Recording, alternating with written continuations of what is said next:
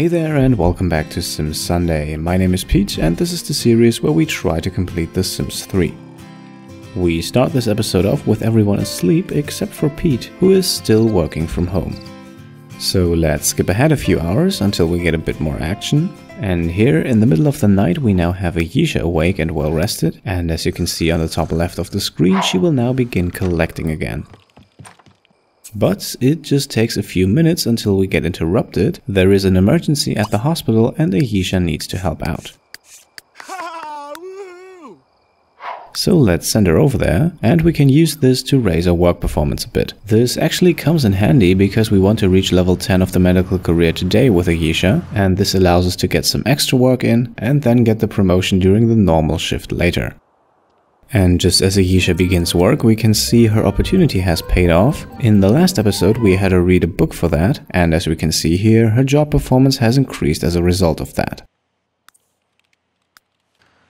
The next person awake in the complete household is Paul, who thanks to the perfectionist trait will spend a few minutes every day to make his bed, which I have to admit is a bit annoying, but it also boosts his writing and painting is the thing he'll do next. We will begin another large painting, and then just a few minutes later have him stop again. His carpool arrives shortly, he has a second day of work ahead of him, and before he leaves we want to get a quick shower in. While Paul is cleaning himself up, Patrick is awake now as well. He will grab another rather unhealthy breakfast in the form of a muffin, and then Paul can leave for work. Now in the last episode we barely missed a promotion, therefore we are pretty much guaranteed one this time. So instead of doing some actual work, we'll have him practice writing. That should also help his side career as an author. Over at the hospital, Ayesha's emergency shift has ended. She made a bit of money, and if we look in the work tab, she has to be back in about 2 hours. So let's use that time to collect a few more gems, rocks and metals. Going back home is not really worth it at this point. But speaking of home, here we have Patrick, who has just finished his breakfast and is now also done with his morning shower. And with just a few more minutes until the school bus arrives, we can send him off to school early today and tell him to talk to his friends. Patrick already is an honor roll student, so we can't go any higher performance-wise. We might as well boost our relationships a bit. Let's jump back over to Ayesha, who's almost ready to take on her next shift at the hospital. Right now she is still collecting. Once again, I think I said this a few episodes ago, I think it's highly unlikely that we will complete the collecting skill with her, but collecting is actually a pretty good way to make some money on the side, and now that we have unlocked a few of the higher level cuts already, the more valuable gems can be a real moneymaker. So now let's send Ayesha back inside of the hospital, and by the end of this shift she should get the promotion to level 10. Back at home with Pete, we can have him stop working from home after quite a few hours now. We earn a nice amount of simoleons for that, and Pete can now check the mail. Last episode I sent a few gems away to be cut, this time not to put them on display but strictly with money-making purposes in mind. And while Pete now goes to bed, we can sell those and come very close to the magical mark of 50,000 simoleons in cash.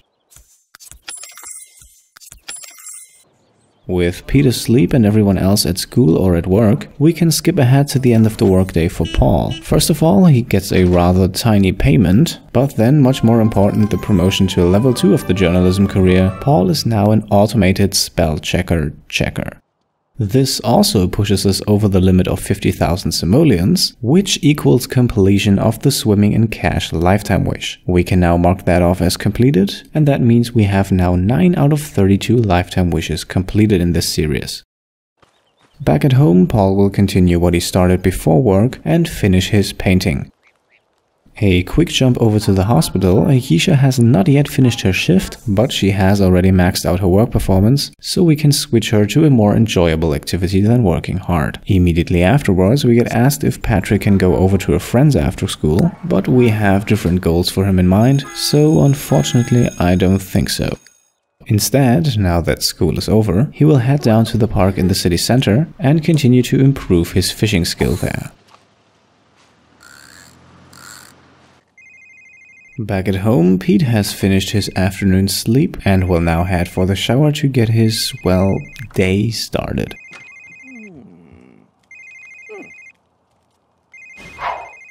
And then we want to jump over to Ayesha for the completion of another lifetime wish. Here she is, exiting the hospital, and just a few seconds later, accompanied by 6,000 lifetime happiness points, she gets the promotion to world-renowned surgeon. That means Ayesha has now reached level 10 of the medical career, and we can now check off the 10th completed lifetime wish as well as the 4th completed career. And just a few moments later, another accomplishment. Patrick has made it to level 6 in the fishing skill, now able to catch new types of fish and well on his way to become a masterful fisherman. We could now pick the Renaissance Sim lifetime wish for him, but we have already completed that with Pete and it doesn't really fit his character, so we will wait for a better one. Back at home, we can see the end of Ayesha's quick pit stop. She just sent away the last remaining gem to be cut and will now go out to collect new ones. She now no longer has the pressure to perform at her job, and it's also the weekend coming up, so we can take a little bit more of a relaxed approach. While she runs around the nature, we get the info that Paul has completed his very first masterpiece painting. That's this one right here, and let's decorate the living room with that. This should give a nice mood boost to everyone in there, including Paul himself, who now begins the last chapter of his trashy novel. At the other computer, Pete has begun to work from home again. No end in sight for Ayesha's collecting spree just yet. In this regard, I'm actually very happy that we have none of the expansions installed. Completing all the collections is hard enough as it is already. We still haven't found a pink diamond, for example. And just think about all the stuff that an expansion like World Adventures would add. I am very happy that we're only doing this with the base game. Now it's almost 10 PM, which means Patrick's curfew is rapidly approaching. We don't have to care about homework, he will age up to a teenager before school starts again, but he should grab something to eat, so let's send him back home. Back at home, Paul has finished his novel now. That fulfills his wish to write a total of 10 novels. We get a slight increase in the writing skill and 3,000 lifetime happiness points on top of that. To raise his fun meter, we can now have him play some chess, and while he does, we can purchase a lifetime reward. We now have over 30,000 lifetime happiness points, which means we now have the choice between extra creative or acclaimed author. Extra creative gives a nice boost to the painting skill, but almost the same boost is given by the perfectionist trait and the boosts do not stack, which means having both of them would be kind of redundant and at least at this point a waste of the lifetime reward. So let's grab acclaimed author instead, which obviously helps out in the writing skill. With the next set of 30,000 lifetime happiness points, we will then very likely grab extra creative, and then by using midlife crisis with another 20,000 points, we can switch out the perfectionist trait for something else. At least that is the plan at the moment. And now, by playing some chess, Paul has improved his logic skill to level 5, and with those 5 points in logic and a few more still to come, I think, he is now very well suited for another career that I plan to have him take down the line, which would be the forensics path in the law enforcement career. He needs painting and logic for that, so that would fit well, but again, nothing's set in stone just yet. And here we have Ayesha, who now, after a very long but fulfilled day of working and collecting, makes her way straight to bed. She's now actually the second member of our household next to Pete, who doesn't really have anything left to do. For her, of course, we have the collecting thing, but in terms of real completionist goals for this playthrough, she has done everything I wanted from her. With needs like hunger and sleep becoming a bit more important for Paul now, let's have him grab another muffin to eat. The same thing then goes for a returning Patrick, and then Paul can go to bed first. Patrick can clean up, and he seems to be disgusted by the food. I hope he hasn't eaten anything spoiled, then the night could become a bit more unpleasant.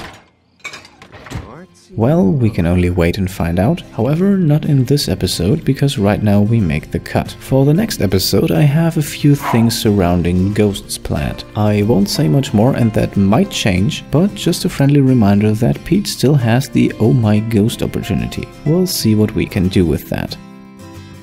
For today's episode, however, I can say thanks for watching, and I'll see you next time. Cheers.